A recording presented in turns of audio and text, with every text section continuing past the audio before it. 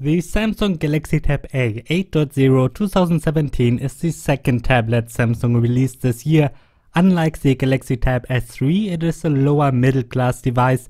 Its features include an 8-inch HD screen, a Snapdragon 425 processor and a metal back.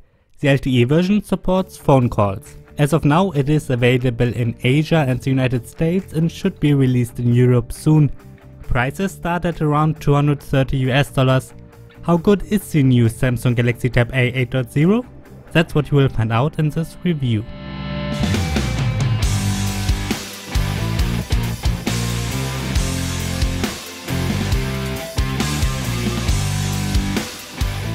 Let's start this review with the design and build quality. The design does not resemble other recent tablets from Samsung. It looks quite different compared to the Galaxy Tab S3 or Galaxy Tab A 7.0. You can get it in gold and silver. Unlike Samsung's previous tablets, we actually are getting a metal back here. While the build quality is good, it does not feel very high-end. The frame is made out of plastic and the metal back can feel a bit slippery. As I said, the build quality itself is pretty good, but the smaller Galaxy Tab A 7.0 is nicer to hold thanks to its rubber back. It's relatively light with a weight of 364 grams, but it is not the thinnest tablet at 8.9mm. We've seen much thinner devices from Samsung in the past, but it's still alright. The front looks like a typical Samsung tablet. As usual, we get a physical home button underneath the display. Next to that are a back button and a resense button that are both capacitive. I didn't like the physical home button that much. It feels kind of old, especially if there's no fingerprint sensor included, and that is not the case here.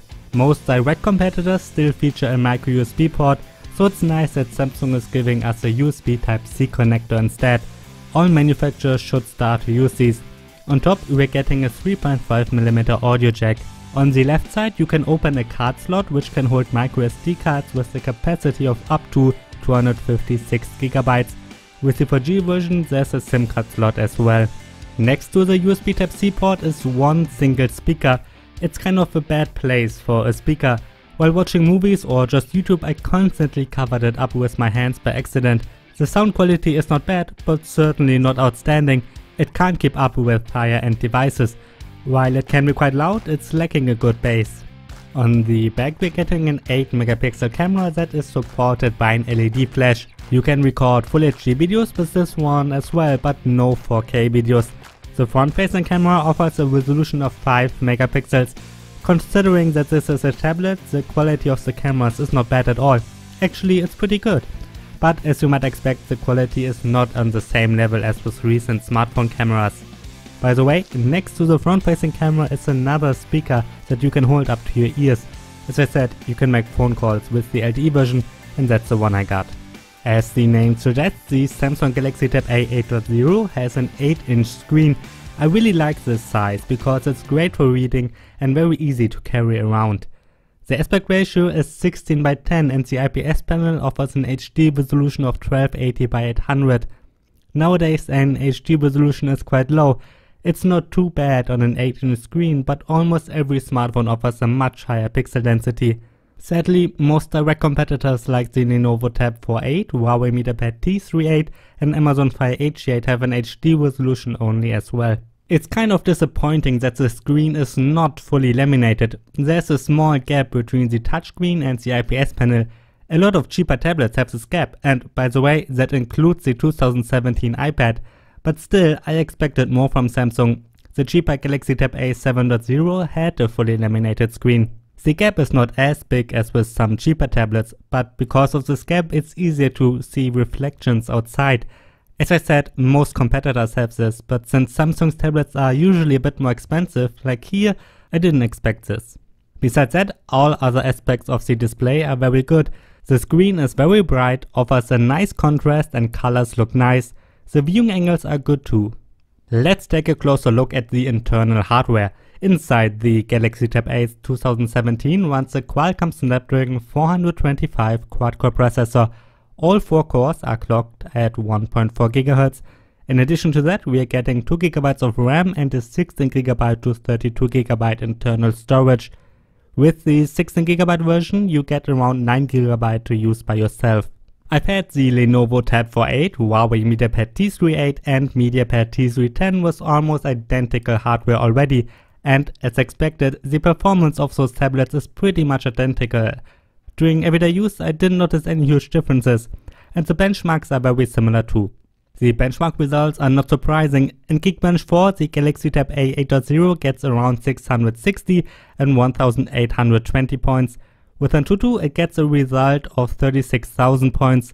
As you can see, that is pretty similar to other Snapdragon 425 tablets. And what's also very interesting, the much cheaper Amazon Fire HD 8 gets very similar results. All apps I tried ran smoothly for the most part. That includes the Chrome browser, YouTube and Microsoft Word, but I've had also a lot of fun with Lightroom and the Kindle e-reader. If you switch between apps fast, you might see some small stuttering, especially if there are high-end games among them. But as I said, overall the performance is pretty good. The Galaxy Tab A 2017 is not a dedicated gaming tablet. Like with other Snapdragon 425 tablets, Mortal Kombat 5 is not really playable, well, unless you're super patient. There's a lot of stuttering during action-heavy sequences. Other games like Asphalt Extreme, Asphalt 8 Airborne and Dead Trigger 2 run very nicely. The same goes for simpler games like Ram Adventures. You can play some games at pretty high graphic settings and that can look very nice. But as I mentioned, some like Mortal Kombat 5 do not run great. The tablet supports Wi-Fi, Bluetooth 4.2, NFC, GPS and, as I said, optional LTE. I didn't have any issues with the Wi-Fi or LTE reception, and Bluetooth works great as well. On the Samsung Galaxy Tab A 8.0 2017 runs Android 7.1.1 Nougat. So this is the first tablet from Samsung that is shipping with Android 7.1.1. The Galaxy Tab A 9.7 from 2015 did get this update though. When it comes to software, Samsung might have a big advantage over its direct competitors. In the last couple of years, they've been pretty good at releasing updates. Most manufacturers release just one update, and a lot none at all. But Samsung did release several in the past, even for the cheaper tablets. The Galaxy Tab A 9.7 got 2 major updates, and the Galaxy Tab A 10.1 from last year has been updated to Nougat as well. Will the Galaxy Tab A 8.0 get Android 8.0 Oreo next year? I certainly cannot say that for sure. But based on the update history, it is much more likely compared to almost all of its direct competitors. As usual, Samsung did customize the interface quite heavily. On top of Nougat runs the Samsung Experience version 8.5. Compared to previous tablets, the design changed a bit, but most of the features are the same. Unlike previous generations, there's no app drawer anymore. Instead, you have to swipe up on the home screen to get an overview over all installed apps. When you swipe to the left, you would have seen Flipboard in the past. That has been replaced with Samsung's own virtual assistant called Bixby. You've probably heard of Bixby before from the last smartphone releases. Bixby can help you with your calendar, give an overview over the weather and show what's trending. Overall, I didn't find it very useful as of now. Besides Bixby, there aren't many changes. You can still open the split screen view by holding the Recents button. This way you can open 2 apps side by side. Samsung has supported this feature for a lot of years already, but now it's part of Nougat. There's a lot of stuff in the settings, so if you get this tablet, it's worth to spend a couple of minutes and go through them one by one to see what you might want to adjust. There are also a lot of apps pre-installed. That includes Samsung's own apps like the File Manager and the Notes app, but as usual there are Google's apps pre-installed as well, and the same goes for Microsoft's Office apps. You can deinstall them though. Inside the Samsung Galaxy Tab A 8.0 sits a battery with a capacity of 5000 mAh. That lasted for a runtime of just over 12 hours in my battery test, so the battery life is very good, especially when you consider the price. For my battery test, I'm always running an HD video in a loop at 50% brightness and activated Wi-Fi until the tablet shuts itself off. During my everyday use, the battery life has been great as well. The tablet is almost not losing any charge while the screen is turned off. That's really good. According to my battery diary, the tablet lasted 52 hours one time. Out of those, I used it actively for 7 hours. In that time, I surfed the web in Chrome, worked on Microsoft Word and watched some YouTube. The brightness varied between 150% and Bluetooth and Wi-Fi were turned on the whole time. So, can I recommend the Samsung Galaxy Tab A 8.0 2017? The build quality is very solid, the performance is good and the battery life is excellent. At the same time, we get good software and updates are likely in the future. On the other hand, it's kind of sad that the screen is not fully laminated and we get an HD resolution only. But as I said, the competition offers the same and Samsung's screen is a bit brighter. Overall, the Galaxy Tab A 8.0 is a very solid tablet and I enjoy using it. But can I recommend it? That depends on the price and you have to compare those locally. In the US, prices started at $230 for the 32GB Wi-Fi version. The Lenovo Tab4 and Huawei MediaPad T3 was almost identical hardware, but with 16GB of storage, cost just around $150. Now, Samsung's prices tend to drop quite fast over time. In fact, right now you can get it for just $199 already. So wherever you're from and whenever you're watching this, please compare the prices.